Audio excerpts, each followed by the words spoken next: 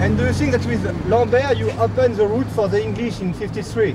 That's the first time in the south.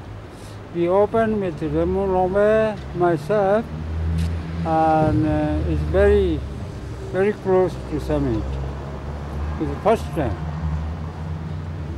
And you won't go again to Everest top? Well,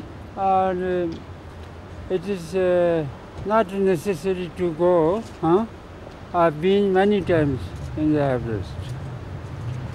And you think that now it's more difficult to go without oxygen bottle? Well, I think this is possible, and without oxygen also.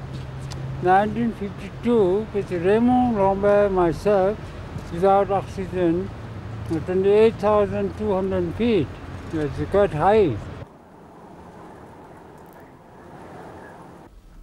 What was your first impression at the top of Everest with Hillary?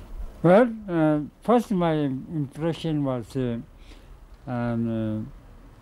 we are very fortunate, good weather, yeah.